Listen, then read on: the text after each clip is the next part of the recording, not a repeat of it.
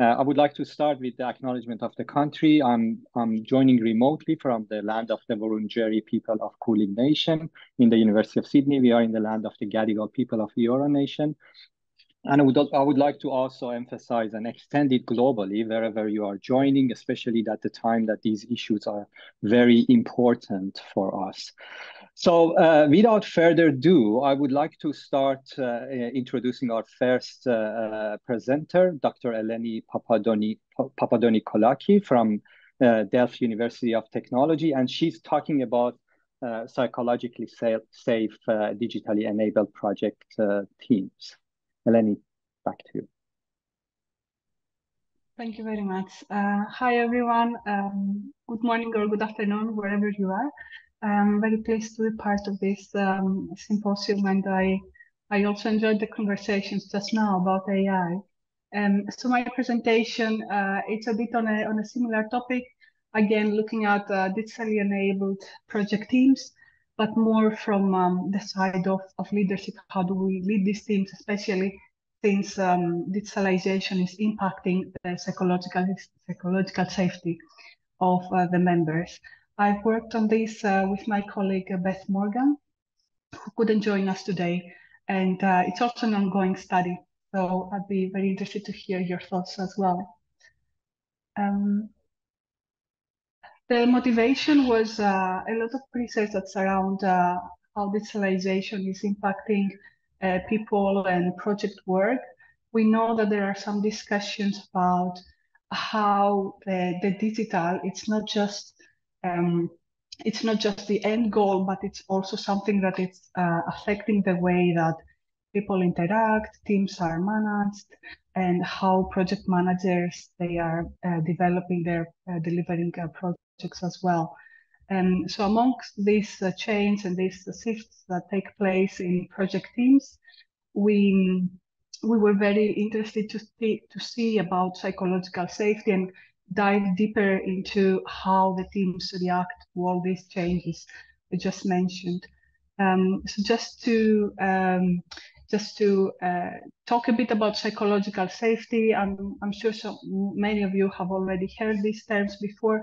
They come from some decades ago, and the idea is that when we have a psychologically safe team, then the team members, they're more keen to take risks, to grow, to experiment with new technologies, and this can affect also growth, learning, and innovation in the teams itself.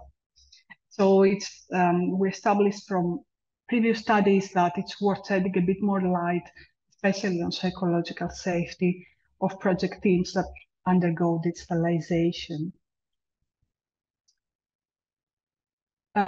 Therefore, we sought out to answer the question how the leader's behavior can establish psychological safety in project teams that are impacted by digital transformation. And as I mentioned, this is an ongoing study. We focused a lot on qualitative methodology, and the setting was the built environment construction sector.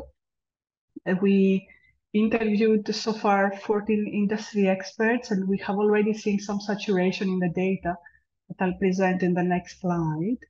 The people that we interviewed, they were people that had two feet on these two different topics. So one had to do with the digitalization aspect, and the other had to do with leadership, but also looking at health and safety in projects.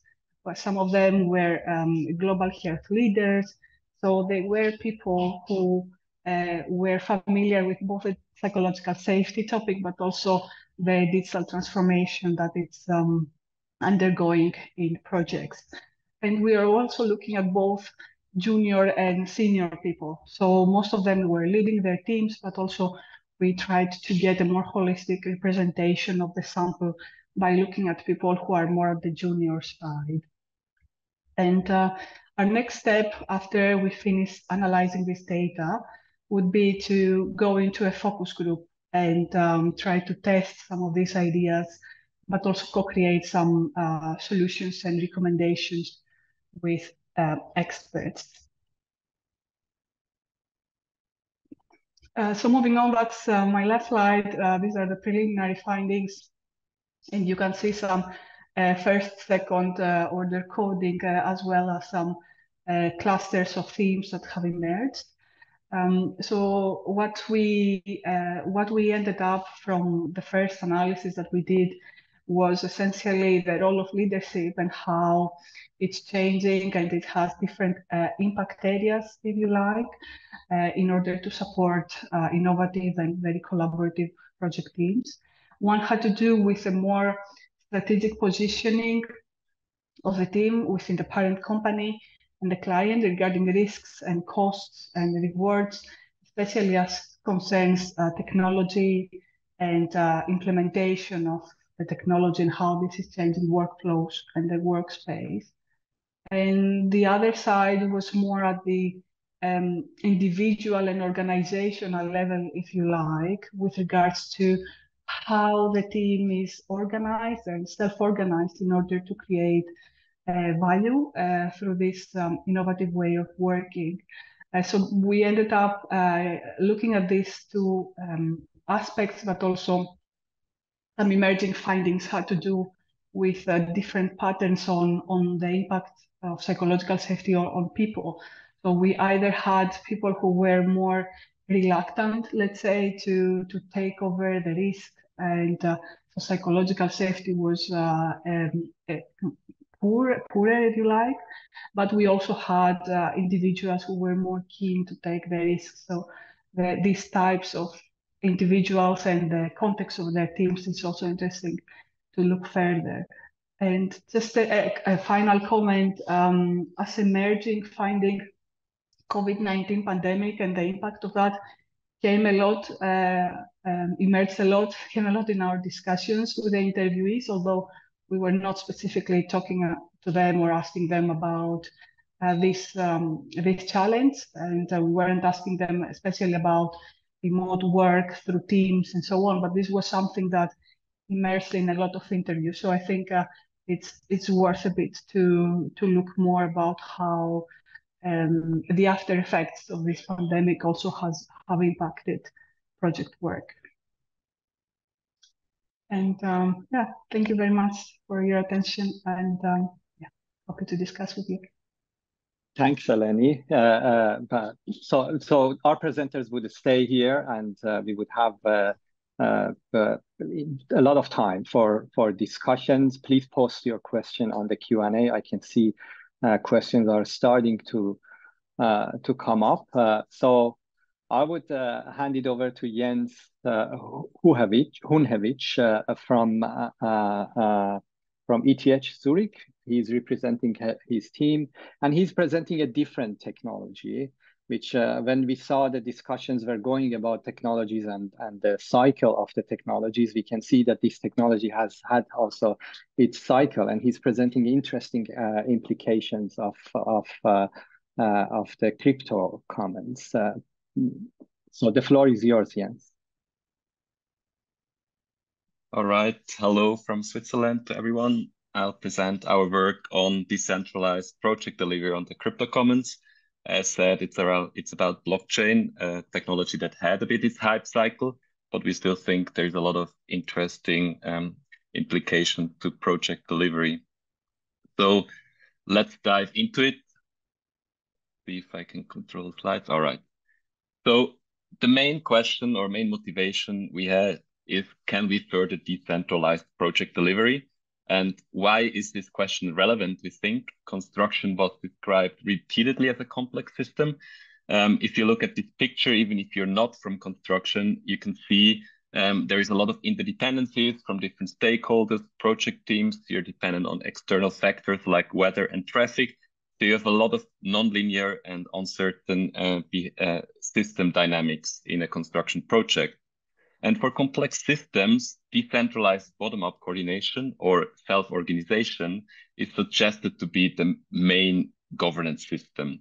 And this insight comes from studies from nature, like bees and ants, but also from man-made systems like traffic control or wind turbine optimization, where these approaches actually prove to be very successful.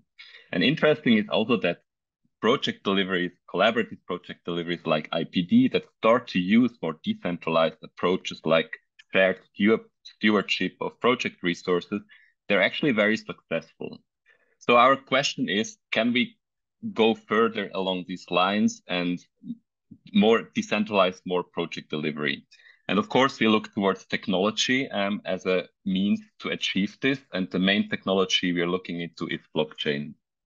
So I want to bring you now the concepts a bit closer, why we think this is the case. So the first concept you need to understand is common pool resource theory. A common pool resource is a resource that is open to all, so everyone can go and use this resource. And what usually happens is the tragedy of the commons. For example, in pastures where everyone can bring their cows to graze, you want to reap the benefits to yourself, and you deplete the resource over time. Now, one suited governance system for that is bottom-up coordination. And Elinor Ostrom introduced 8 Ostrom principles that she found through case study research, how these common pool resource scenarios can be managed. The interesting connection with construction is that also IPD or like collaborative project delivery resembles some of these Ostrom principles in their governance structure. One example is that they pool together resources and put alliance contracts for shared risk rewards in place. So participants are incentivized to more collaborate during the time of the project instead of using as many resources as they can for themselves. So the connection with blockchain that is interesting is that also blockchain can be seen as a common pool resource scenario. They share similarities with free and open source software like Wikipedia, where you also have a lot of free rider problems. For example, everyone wants to read the articles, but no one wants to write them. And blockchains are very expensive systems to put in place. They need to run a lot of computers, and you need to participate in consensus algorithms to add new transactions to the system so the overall system works. And the interesting thing is how blockchain solves this free rider problem or this common pool tragedy of the commons problem. And it's all about crypto economics. So now we need to dive a bit into what blockchain can do. And I don't have time to go into too much detail, but 2 main concepts are smart contracts, which can encode logic, how to interact with transactions. And you can code new tokens, which are basically you can create money. So you can create value containers and give them certain features. And blockchain use this to incentivize contribution to the public good. And this is called the crypto commons. So if you behave with the system and you contribute, you earn cryptocurrency, and you are incentivized to actually contribute. So the idea is to use these mechanisms also for other cases, and in our case, project delivery. So we had to, what do we have to do to find out how we can use this for project delivery? And we dove into literature. I mean, you cannot really read this. That's okay. I'll just give you an idea what this means. So we identified 14 mechanisms in line with these Ostrom principles that blockchain can do, and then identified applications to project delivery. So one key concept, for example, is identity. So you need to be able to identify participants, are they human or machine, in the system, so you can actually track what they're doing. One other concept, for example, is the tokenization of resources. So you can create resource pools through tokenization. It can be money, it can be time, it could be also physical resource representation. And with both these features in place, you can have very transparent monitoring of and fast reactions to what's happening in the system, something that is really important for self-organization or bottom-up coordination. And blockchain is a very transparent system. Everyone can see these transactions. So it's a very well-suited system for that. And finally, you can then create a lot of coordination mechanisms that interact with these other features. So you can say who can access the project resources under what conditions, who can participate and how in the decision making, like sanctions if you don't participate as needed in the project, or also dispute resolution mechanisms. And a lot of these features were already proposed by research from different individual research efforts. And what we did, we basically created this overarching conceptualization and system perspective, how they could work together to create a new system. And this can scale from like individual applications of blockchain, for example, for tendering, towards whole decentralized systems. And then you have a lot of these interactions between different applications. So overall, what we propose is a new system perspective using this technology to scale project delivery as a common pool resource scenario. And it potentially is an alternative vision how to scale project delivery, how to adapt to more complex systems or complex projects instead of going the opposite direction, which we also see a lot today, trying to simplify the system, the supply chain, and integrate the supply chain. So it's, in our opinion, a different vision how to go about the future of project delivery. I leave it here. Thank you for your attention, and I'm sure we can have we can discuss questions. These are the resources that are published for now, if you're interested to read more. Thank you.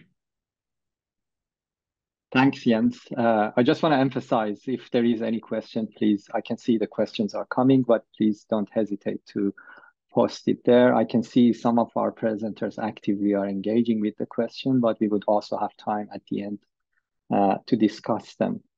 So I'm going to introduce our next presenter from home, from Sydney. So Ken is presenting his team and he's talking about community stakeholder engagement on social media. Ken, without further ado, the floor is yours. Thank you, Nader, and greetings everyone from all across the different continents. So my topic is on response strategies for community engagement, stakeholder engagement on social media.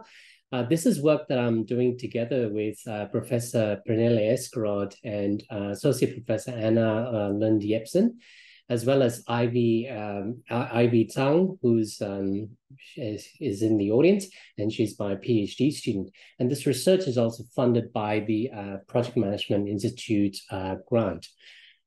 So we began our original research question with this: how do projects engage stakeholders on social media? And the idea was that, you know, when we looked at the preliminary data, what we found was that actually on social media, it's actually very difficult to identify who the actual stakeholders are. Although they might be active, we don't have much information about actually who's behind those accounts, be it on Twitter or be it on Facebook. We may have, for the more prominent leaders like news media or political leaders and so on, but not for every community stakeholder. And so that posed a challenge. So when we talk about traditional project stakeholder analysis in the offline world, we are presented with the framework from Eskerod on identification, assessment, and prioritization. And this is not new at all. So identification is really about identifying who can be affected or who is affected by the project. And assessment is about understanding the motivations of every stakeholder, using that information to understand where they can contribute, how much they can contribute, and so on. And prioritization is really about focusing on the most urgent stakeholders, or in the words of Mitchell and colleagues, on the most definitive stakeholders who have urgency, legitimacy, and power as well. So we found that this was actually slightly problematic and very challenging in the online world. It's not necessarily quite easy to do this. And so we adjusted our question, and the question became, what refinements or adjustments to project assessment and response strategies are advisable if the project aspires to engage community stakeholders via social media? And it's also very timely that for the purpose of finding an answer to this question, we contextualized it within the domain of the Western Sydney International Airport, which is the second international airport being built in Sydney here in Australia. Is due for completion in 2026. And this has been on and on with the community and the government, local, federal levels since the 1990s. So it's been a long time coming, and it's finally coming to fruition. And it's very, very exciting to be right at the heart of this construction project, because we also believe that this is part of history, particularly in Australia. We looked at a number of themes that were ongoing in the social media space, and we found that there were things about land issues. There were things, there were chatter about flight paths, the naming of the airport. But the two themes, or the two embedded cases that we found most prominent for us, was the experience center, which is a physical center that showcased the airport and showcased the construction of the site. And the other theme was local employment. And these garnered most user engagement in the online space, with the project responding to it as well. And the platform of choice was Facebook, purely because of the accessibility of the data, as well as the fact that there was a lot of engagement between stakeholders and the project as well. And so our unit of analysis was all the posts, the replies that were made, the emoticons that were tagged to the post, and so on. And the framework for our analysis, we looked at a couple of things. Number one, we looked at whether the comments from stakeholders were they positive, neutral, or negative towards the project. We also looked at the emotions they express, so capitalization of words, emoticons such as anger and happy faces that were tagged onto messages, and so on. The next thing we also looked at was the Johnston and Taylor's framework for stakeholder engagement, which was classified as high, middle, or low. Low is simply if you're liking a post, and high if you're really, colluding together to basically oppose the project, and there's some impact happening, like a strike or something. And finally, using Altonen and Sivanen's framework on response strategies, we also use that to understand, what the response from the project was. So the findings that we found was that, number one, there was a high to medium level of engagement from the stakeholders. Now, these were obviously, they were opposing or neutral. At the same time, there were ones that were supporting as well. And so with the ones that were opposing, a lot of people criticized about the project process and outcomes and the side effects as well. And the ones who supported were very happy, for example, positive about employment opportunities and so on.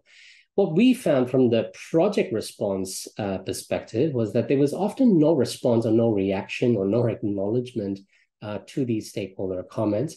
And in terms of the strategy, it was generally mostly dismissal, which is ignoring the messages, or avoidance, which is basically, pointing the finger to someone else to answer difficult questions like flight paths and so on. And so to conclude it all, what we're proposing is that as an adjustment for the social media context, because it's fairly difficult to identify stakeholders, attention is better focused on identifying those issues or the concerns and so on. And from this case study, we say that, when you identify those prominent issues, you can then also highlight those stakeholders who generally are very active about those issues. Once you have that, you can then categorize the issues, and then you can start prioritizing them. And finally, the acknowledgement of positive responses, encouraging that's important, as well as acknowledging their issues or their concerns or fears that they have, that's equally important as well. And having that kind of response ready to be deployed, particularly for issues that are very, very prominent at any point in time. So this particular article is published in August in the International Journal of Project Management. And I think Eli has finally posted up on the chat for us. So please do have a read, and we can have more views in the article. So I really appreciate that. So with that, Nader, I will conclude my brief talk here, and I'll hand over to the next person. I'll hand back to you, Nader. Thank you. Thanks a lot, Ken. Very interesting discussion, similar to our previous presenters. So I would just, I wouldn't waste time, and I would hand it over to Xinyue, who is from Tongji University, and she's presenting an international team. I'm very interested in the depth of the data that you have collected. So she's talking about the transition to operation in large inter-organizational projects. So looking forward to you, and the floor is yours. Thank you, Nader. Hi, nice to meet you. We am Xinyue Zhang, and I'm very delighted to be here to share our latest paper titled Designing the Transition to Operations in Large Inter-Organizational Projects, Strategy, Structure, Process, and People, published in the Journal of Operations Management. And we know large infrastructure systems can be divided into two categories, projects and operations. The activities and objectives of the project and the operations are inherently different. And due to the unique and one-time nature of projects, their organizational forms tend to be more temporary, goal-oriented, and evolving. In contrast, operations are more repetitive, and their organizational forms are more permanent, routine, and ongoing. Transition is where the two worlds of projects and operations collide, and where the two forms of organization coexist. Managers face significant challenges to reconcile the tensions between organizations with distinct logics, build versus use, and effectively manage the transition of the infrastructure asset from projects to operations. So we have the research question, how to organize the transition to operations in large inter-organizational projects. In the paper, we provided a comprehensive summary of the literature on projects, transitions, and operations, covering their organizational design aspects in terms of strategy, structure, process, and people. In this study, we conducted a longitudinal case study of Beijing Daxing International Airport, and it's the largest transportation hub in China to date. And our paper presents the organizational structure of Daxing Airport throughout its planning, construction, transition, and operational phases, offering valuable insights into how large projects are organized in China today. In the data collection, we conducted a 17-month participant observation. We have 2 rounds of interviews, and we have collected a substantial amount of data. We use GILE method to analyze the data. In the findings, we developed an organizational design framework for transitioning large inter-organizational projects to operations. We found that building connections and achieving continuity between projects and operations is the essence of organizational design strategies for large project transitions. And internalizing project and operational functions within the owner is a key approach to realize this objective. These strategies are achieved through relevant organizational design considerations regarding structure, process, and people. In terms of structure, we emphasize the evolution of organizational structures related to system integration. We emphasize forming ad hoc integrated organizations to address the complexity of the system. And in terms of process, we emphasize process extension and coordination mechanisms so that the project and operations systems overlap and promotes a smoother transition. In terms of people, we emphasize the concurrent leadership and job rotation between temporary organizations and permanent organizations. Temporary organizations here, for example, project management organizations, project delivery team, and permanent organizations, for example, government, owner, and operations management organizations. For practitioners, this framework can provide a holistic guide for future organizational design of large project transitions. And these findings can also be considered as optional organizational design building blocks. And in discussion, we have some interesting observations. We have some insights into the strong owner concept. And we have some insights into process mechanisms. Here, somebody may know Jennifer White made an insightful analogy of transition between projects and operations as passing the baton, emphasizing the coordination of the transition process. We further suggest the analogy of a three-legged race to frame the transition to operations of Daxing Airport, as requirements from project and operations should be considered together throughout the life cycle. And we have some interesting discussion of the concurrent and rotational roles. And we talk about the contingency issues. We discuss the possibilities and the limitations of generalizing our findings to other types of projects and different institutional contexts. And finally, two takeaways. The transition should be designed to achieve continuity between projects and operations, emphasizing coordination, information exchange, and reconciling temporary and permanent organizational forms. Ad hoc integrated organizations should be designed to manage transitions, emphasizing concurrent leadership and job rotation in temporary and permanent organizations. That's all my presentation. And welcome to download and read our paper.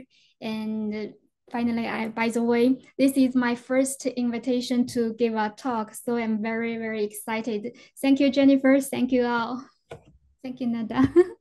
Thanks, Xinyue. Great to hear about your work. So now we have all of our presenters, except Eleni, who excused because she had another engagement to leave, to answer your questions. I saw that before going to the questions, I just want to also point that you can see the questions that have been answered, and Eleni had very interesting discussions about the methodology and how they have collected the data and how this data has differentiated between the, for example, impact on digitization and the underlying impacts on the project itself. So you can read those discussions there. But for the presenters who are here, I would go first to Jens. And there is a very general question by Jean-Laval-Chou, which is about, is crypto a mature enough technology for project management use? I'm sure you have a lot to say about that, even though it's not specifically about your presentation. Yes, I think it's one of the most relevant questions. And the answer is it depends, of course, right? So I don't know how much time we have to go into the details here, but I think certain applications are quite mature. I mean, the question is, are these the relevant applications for project delivery? So I think more simple use of blockchain for use of cryptocurrency, for example, maybe some more simple smart contract logic, I think could be applied.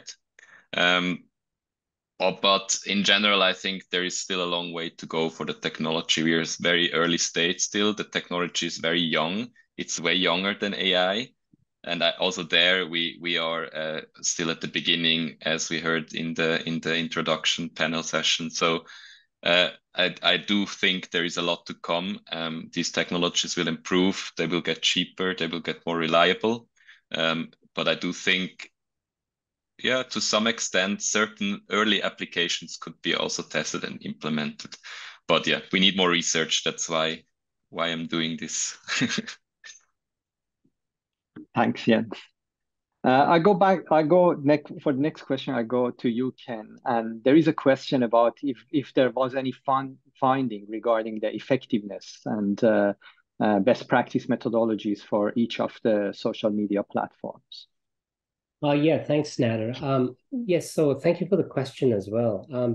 in this particular study that we did, we actually firstly looked at a number of platforms. I think obviously one of them was Twitter, and we also looked at Instagram.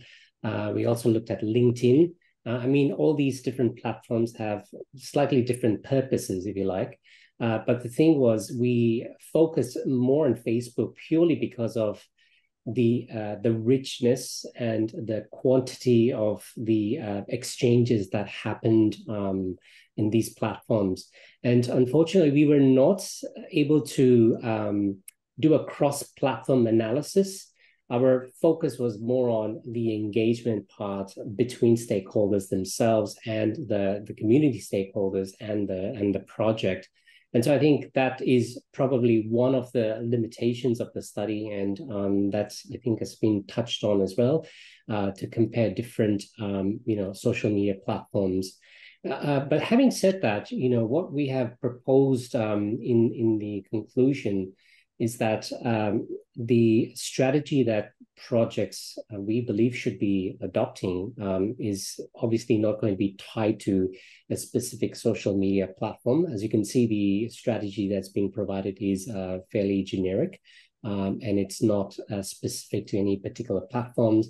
And as we know, with technology, they are, always changing as well. How Twitter has now become X, and there's, I think, Blue Sky that's coming out as well by the original Twitter founder. So hopefully that answers a question. Hopefully, a future study would do that, and we can then advise, yep, for X, this is the sort of strategy you should be using. For Instagram users, this is the engagement strategy you should be using. I can definitely say I'm learning a lot from my teenagers in terms of how to engage on social media, because they are on a totally different platform. They're on Snapchat and so on. Yeah. Thanks, Ken. Just before going to Xinyue, I just want to have a follow-up, maybe conversation. Do you think in future we would have an opportunity to connect these characteristics and strategies to certain type of algorithm behind these platforms? Yeah. Yeah, Nader, actually, this is a great segue as well from the previous talk on AI that we've just had. I mean, you can imagine, if we can train, the technology to be able to respond based on the patterns that we've had in the past before, or on the other hand, you could potentially have AI doing the entire analysis for you in terms of what are the current issues, and prioritizing that for you. That's a potential. I mean, that is definitely possible in my point of view, and I think that's where it might be heading as well. And we don't know. Maybe it could be AI engaging with AI on the other hand. So it is a very interesting time, I would say. Yeah. Thanks, Ken. Xinyue, I want to come to you. There is a question about the assumption of temporary organizing, and I just want to see how you want to unpack this assumption and how you have faced it in your research. Yes, thank you, Nader.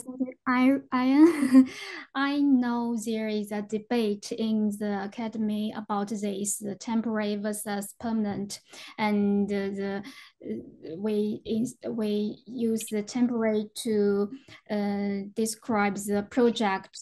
We use a one-time, unique, such wording, but I know this, and in our paper we use the wording more temporary, not the temporary, and that's the first point. And the second, actually in our paper we have discussed the characteristics of repetitive of projects. Yeah, and because our research object is airports, it's the infrastructure, and such projects, such large infrastructure projects, actually they have the characteristics of repetitive, and because of this kind of repetitive, and the owner they have built and operated lots of airports, maybe subways, and so that they can have the in-house project capabilities, and so because of this kind of repetitive, and they can use their experience and or knowledge from these projects to next projects.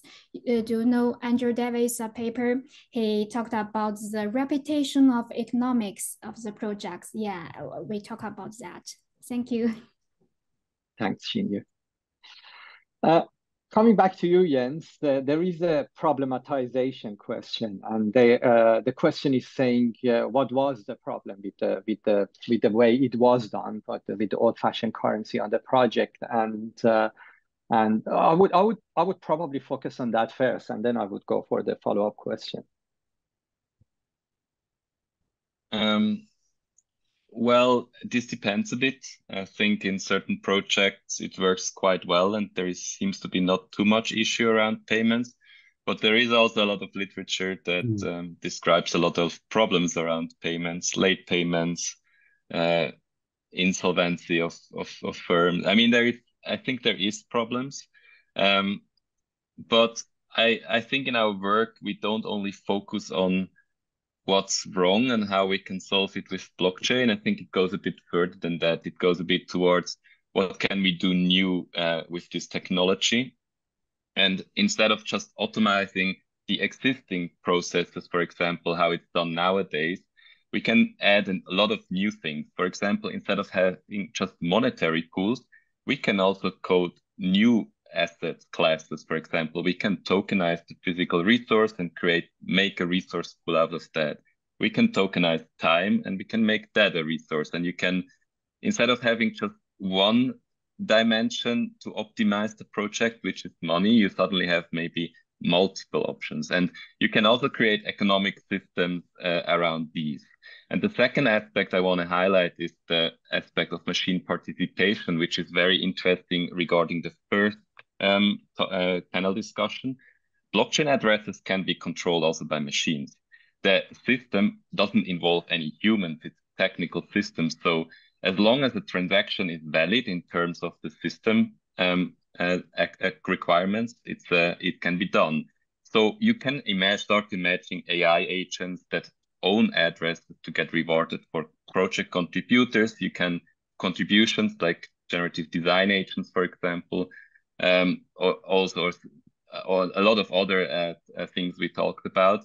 And we also talked about the transparency, right? I think having governance done through blockchain creates a lot of transparency, especially if you start to deal with non-human actors that interact with the economic system of the project. So I think that's actually the more exciting part than just improving the old system a little bit. I think it brings a lot of new things to the table. And these opportunities might also couple with other technologies. This is what I'm hearing from you. Yes. Thanks, Jens. Coming back to you, Ken, there is a question about how do we identify stakeholders who are impacted by the project but are not active in the social media, especially for projects such as Western Sydney Airport, which is a legacy project. Yeah, yeah, absolutely. I think that's a really, really good question, and obviously a very valid question as well. We have, for example, a number of different generations, for example, of community stakeholders who may not be active on social media, but they are living in those affected areas, for instance, and therefore, again, this would be just one side of the story in terms of what I presented in terms of the engagement online. The moment you talk about these stakeholders, our study would have, not much to say because we obviously have not studied them. We only could study the ones who are active on Facebook and so on. So I think that's why it's important for this sort of triangulation to occur. And that's why not just looking at social media aspects, but you need to also be able to look at those community stakeholders who are not necessarily engaging online. And this means doing everything, within the power of, for example, not just local governments, but in terms from the project perspective, I think they basically have to reach out to as many avenues as possible.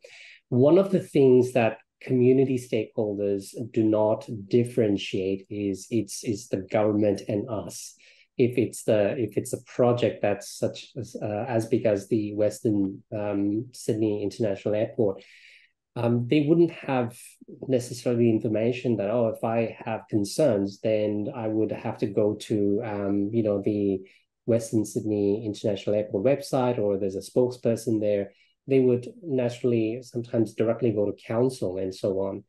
And so in terms of identifying these pockets of stakeholders, I think it is important for the project, obviously, to consider reaching out to councils, making sure that there's good information and awareness that's being spread around, and considering also the cultural and linguistic diverse nature of these stakeholders, to make sure, because indeed a lot of the residents who live in Western Sydney, for example, in Cumberland Council, which is one of the councils that's affected, it has the highest number of refugees residents, for example.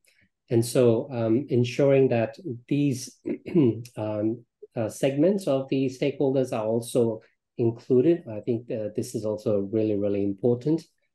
They've done a really good job. For example, they have a flight path tool at the moment, where you can definitely look at where the planes will fly over and whether your suburb or your residents would be affected or not.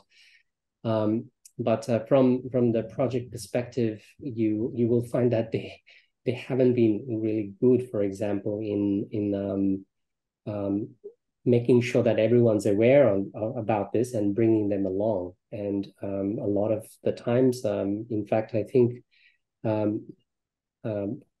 Nena, I think, asked the question, has advised me that people generally find out things from the news, including people from the council and so on. And so I think, doing as much as possible to, identify these stakeholders at all levels is absolutely crucial. But it's not the study that I've presented on today. The study hasn't looked at it. Yeah.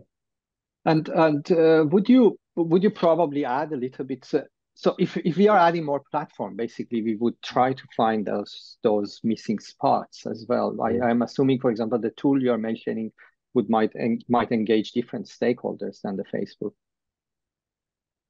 Yeah, I mean, what we have done is we've just looked at Facebook at the moment, just because of the sheer amount of interactiveness and the engagement and the replies and so on that's available there for us to study.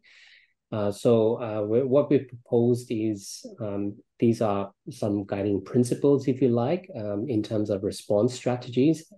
And because it's challenging to really identify stakeholders online, we found that they are more vocal around certain issues. And from the project perspective, those issues are worth listening to, because these are not necessarily found in town hall meetings. They're not necessarily found on the Western Sydney International Airport. They have a regular official forum where council representatives are there, but not necessarily, inclusive of community residents, for example. And so that's quite important to consider that. And yeah, so that's, I think, how I would answer that, Nader. Thanks, Ken. Coming to you, Xinyue, the previous question was about discontinuity and temporary nature, and here we are talking about continuity. So how the project and organization can create continuity in the transition, and specifically they are asking if there was examples of these, what was continuous and what changed in the handover in the case study that you had. It's a very good question, because in our paper, we always emphasize that we need to establish the continuity and the connections between projects and operations in the transition.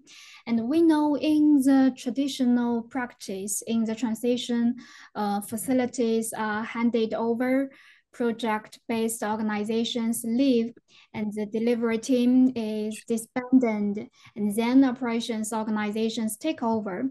This way create organizational separation and the disconnect between projects and operations.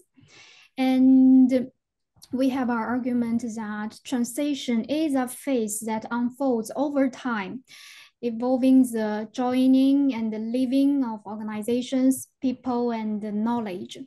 So your question,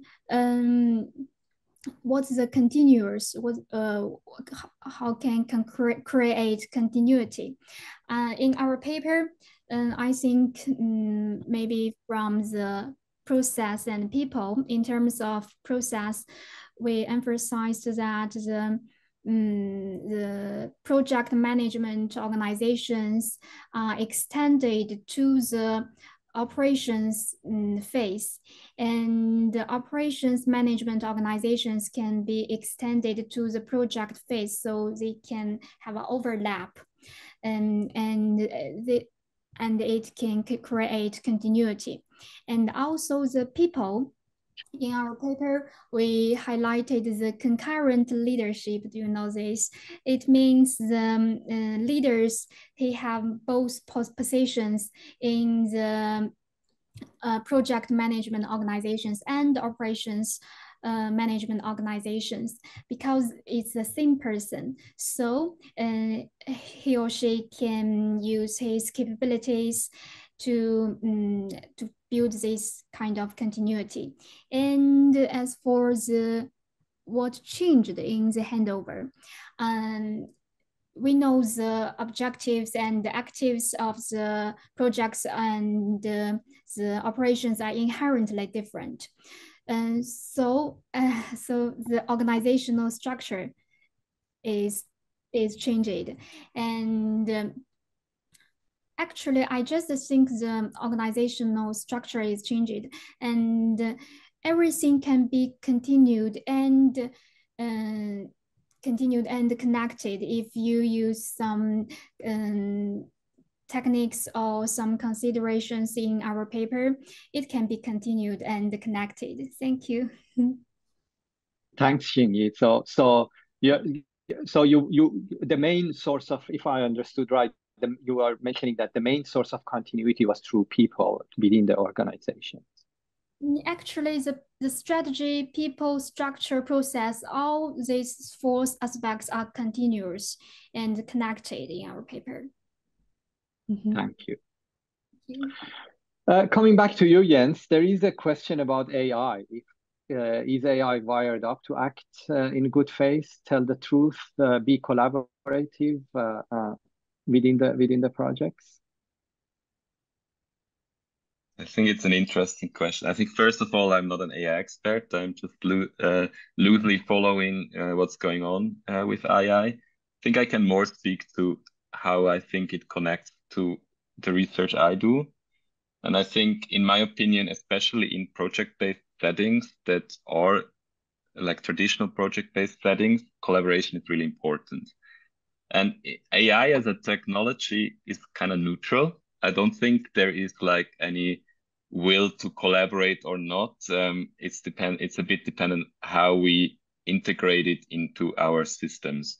And there, I think the systems I imagine with blockchain as a baseline for more transparency can really help, because like connecting AI or forcing AI to interact with these systems gives also some transparency, right?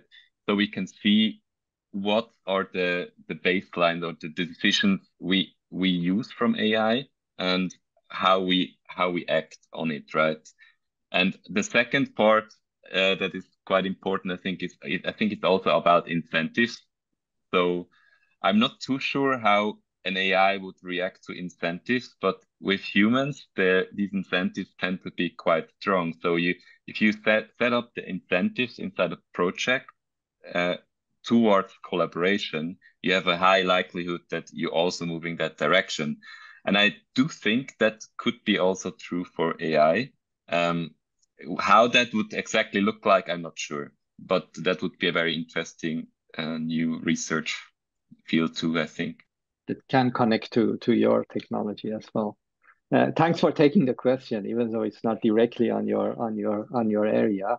I come to you, Ken, with a quick question. How did you deal with any ethical issues about using the data? Yeah, talking about ethics, the ethics application was the way for us to do it, although this was public data. But we still went in and put ahead a human ethics application at the university, and we have it approved. I should also mention that Facebook actually has the open research and transparency platform, which allows us to actually use and publish the data. So it allows that, yeah, and that has been really helpful. But if you talk about the privacy of individuals and so on, we did mention that we were not so interested in what actually the one particular individual said. We're more interested in the patterns of the engagement, and we're more interested in if they were community members talking about things like flight path, for instance, what was the response strategy like, and was that negative or positive? So we're more looking at these sort of general patterns rather than zooming into one particular user group, for example, and that wasn't our intent in this study. And so we've where we had to show examples, for example, obviously we adhere to all the confidentiality and privacy aspects, and we de-identified the users and so on. We anonymized it in the presentation of our data. So hopefully that answers the question. Thanks a lot. It's a very interesting way of ethics in when we are having also social media. And the last question also because of the time, we only have 3 minutes left, is to you, Xinyue, and it is about how do we generalize especially the organizational design framework that you would have in other cases of mega projects. In other institutional contexts, right? Yeah. Okay. Actually, this content is extensively discussed in our paper. So let me briefly explain. Globally, we know due to the significant impact of the large infrastructure projects, most of these projects are financed by governments, right? And so there are certain similarities in organizational configurations. And in China, what's the difference? The majority of participants in infrastructure projects are state-owned enterprises, and all participants are under the rule of administration power, right? And the issue, what we think the difference is the issue of system integration. In Daxing Airport case, maybe more about allocating resources under administrative power to meet changing tasks. And in contrast to the cases from other institutional contexts, may be more about coordination of more independent economic entities, right? And to align the different interests. So the mechanism of the integration are different. In China, maybe by administration power, and in other institutional contexts, maybe by the market logic. Yeah, that's the answer. Thank you. Thanks, Xinyue, and thanks to all of our presenters, including Eleni, Jens, Ken, and Xinyue, for very interesting research and also for your interesting answers to the questions that are raised. Also, I would like to thank all the audiences for being engaged in the discussion and asking interesting questions. Again, feel free to reach out to the presenters for following the question.